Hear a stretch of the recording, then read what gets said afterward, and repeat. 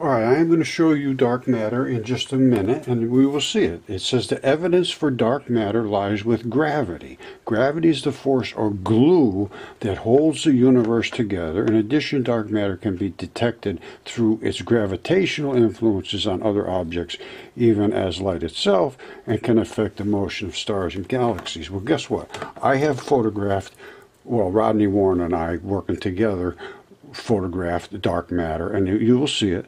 And this is the Venturi. Rodney figured out the Venturi, and it separates the dark matter from the explosive particles. And that's literally what a photon looks like, and that's literally what an electron looks like, and that is literally the explosive portion of it. And when it's together, it forms a photon that will bounce off of things. That will explode and kill you if it hits you, a ton of those at once. Those will just light you up. Now, this is the concussive energetic matter. They call it these electron showers. And these are the muons that go around and do not interact. All right, let's just start at the beginning. The red pulse laser accelerating, exploding. The black balls walk away from the white balls, and they were attached just exactly an instant before they exploded at the Venturi. So the Venturi forced them into each other's regions, making them, the dark matter, just walk away from the white explosive matter. Now, this is what a pulsed red laser looks like. Each one of those is a ball, and the particle is way back here. Now, everything out in front has to concuss and excite.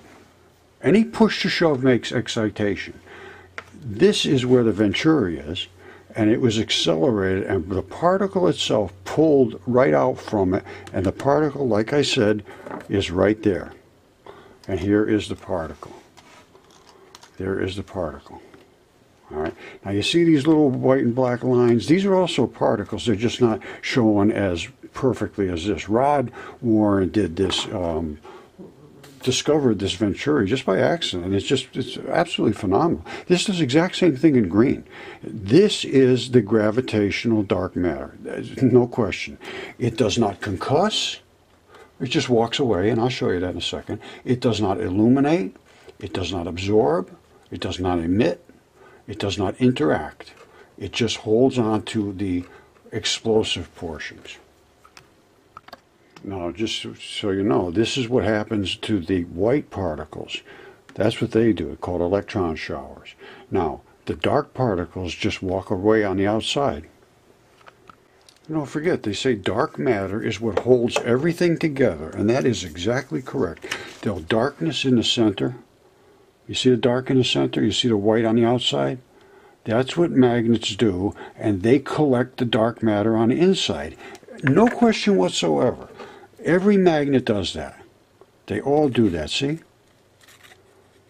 The dark matter is literally right inside of the stuff that we're looking at today. Now, do you see that? I don't know if you can see the other things either. But anyway, right there, all of those are little magnets. Every one of those is a little ball magnet.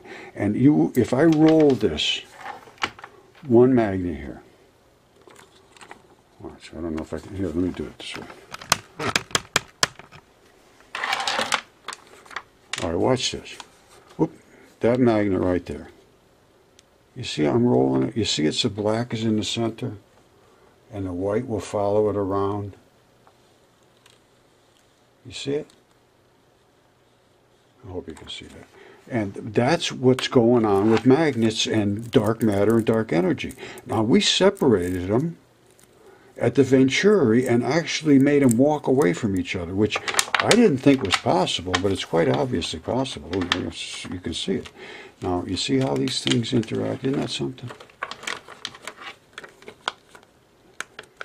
You see the little white stripes around everything? The little white stripes around all the black spots. The center is always black. The center is always black. Remember, I showed you these were just like this. They were, the black and the white balls were together, one this way and one that way, making a photon. Half of that is an electron. Half of that wants to be with another one of these to make a full one. And once it gets into a full photon, it becomes less aggressive. This is extremely invasive. Well, obviously, static electricity, you feel it, ooh, electricity, electrocute you. Static, lightning, all of that stuff. Now, this is where they concuss. The ball itself is like this. All right, when it comes in here, they all have to force down into each other's regions. They push against each other and create this enormous interaction. The black ones say, that's it, I'm done, I'm out of here. And then they come back in down here. So there's absolutely no question whatsoever that they were attached, no question whatsoever that they separated, no question whatsoever that they came back together. These are repulsion patterns. These don't want to be next to each other. They will create stripes as they come out. Get away from me, you get away from me, you get away. And they do that back and forth. Most of them come through the center because they're spinning as well. This is what these are. They spin. They don't wave like a flappy wave. They spin in a circle. Some of them are going to spin off to this way. Some of them are going to spin off this way and come out this way. But they're exploding from each other coming through here. Very, very obvious. And let me show you the green. All right. Remember again, this is the green. Now, here's those little black and white strip-looking things. It's a greenish tint because it's a green photon. And then you get into that same exact structure, which is a photon. And you see all this stuff. Now, where do you see the pictures the guy sent me today? He actually sent me this is light. Now, this is light from a laser. So all it is light. Now, what he sent me is molecules. Where do you see this? Blew my mind. Okay, my friends, you know the story with electron flood theory. I say that they're 100% dipole electrons. I showed you them. They look like this. The electron is like this. Photons are like that. I showed you red and green. So, now, this is electron flood theory. It says there's nothing but electrons and that the nucleus has what's called resonance stability. And it'll be a quantity that will become stable. They'll shake and they'll vibrate, and they will, sometimes you'll have isotopes and you'll have variations of the same element. Hydrogen has hydrogen 1, hydrogen 2, hydrogen 3, and then a ton of isotopes in between all those. So it's not just one big proton and one little electron. No, absolutely not. The nucleus consists of a ball of electrons, and each one of these is a magnet. All right, just like the electron is. However, it has a weak force and a strong force in the electrons. And 1,837 of them make a proton. And 1,838 neutral makes up a neutron. The same positives and negatives. Now, the weak force is the boson. And that's this right here. Right there. Doesn't do anything. Nothing at all. Absolutely nothing. It doesn't absorb, doesn't emit, it doesn't interact, it doesn't luminesce, it doesn't do anything. It just is the glue that holds the rest of the universe together. And it will attract things, but it won't do much more than that. And that's why photons come together, and they will allow each other to come next to each other, and that's the only way. Otherwise, they stay apart. They don't want to be together. Now, the electron is, they just come together. Now, molecules would look like this in my universe. We would have weak sections, and then we'd have powerful sections, and we'd have weak sections. Same thing. And guess what? This guy here sent this to me today, Howard Bankston. Now, this is the first interaction I've had with him. He's apparently been watching me for some time, and he knows about the electron flood theory. And he says, here it is. We're flooded. We're absolutely, and we are. And he says, you could see this. Look, here's what he says. Roger, this is what the electron flooding really looks like. You can see it at night with a really bright flashlight or a camera flash. And with a high resolution camera, you can take its picture and blow it up, really see it. What it is, I'm not sure, but it looks creepy, and it's getting thicker every day. Now, I don't know why he's saying it's getting thicker, but I did look at these very closely. And they're very interesting. And this one here shows what I want to show you. Now, you saw that, as I claimed, there's dark and there's white that makes up all matter. And the dark is a dark energy. We never see it. But it's there. It's within these particles. And here they are right now. Watch this. This is what I can show to give some credence to the things I'm saying. I showed you before the red and the green, and they had these little bars and so forth. They were strictly light. They were strictly from a laser. All exactly the same. What we have here is anything coming through us through the atmosphere. Is hitting all kind of different things, but they all have the same thing in common. They have a dark center and whitish around them. Now, you see this? This is a little different. This has the dark around the outside edges and the white in the center, and this has something similar to this. They all have some crazy looking stuff, but the one that's really cool is down here. Look at this. You come way out and look at it. You say, "Oh, look at that. That's interesting." But that's the one that really interests me. Look at this. This is what my take is. This is the dark matter, and it has the white around it, and a real whiteness glow between these, because they have to share that whiteness. All of these things have to share the whiteness, and this hangs way out there, one extra piece of dark matter, but this is some kind of a molecule. To me, that's a molecule, and it could be water, H2O, and you know, H2s and the O. It could be. I don't know.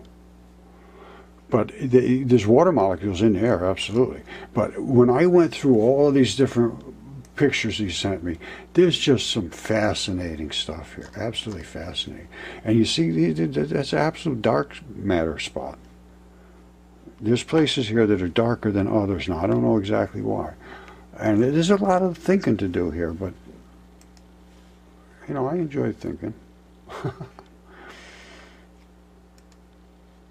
And, you know, this is hard to get really clean shots. I don't know how Rod did it. He's absolutely fabulous to what he did with these clean shots. Now, I think this is light in the background. You see these other colors here? I think that is, like, this is the dark and white of dark matter. And there's also dark and white in this, but there's also light coming through. They make these round circles. So I think that is another, like a high-powered particle coming in, mixing with these low particles. So you see, a lot of them, you see them, they're round. And that's, you know, see, and I've shown that a number of times in the stuff that Rod sent to me. So I think it's time to take into account electron flood theory. And if it's wrong, it's wrong. But it can be checked. They could look at this. This is no big deal. I'm talking about a Venturi. And if this is right, this changes everything. Because not only, and I know that my father took water and created hydrogen gas during World War II and ran a car on it. They had to add a little extra kerosene because the hydrogen gas was nothing more than electrons.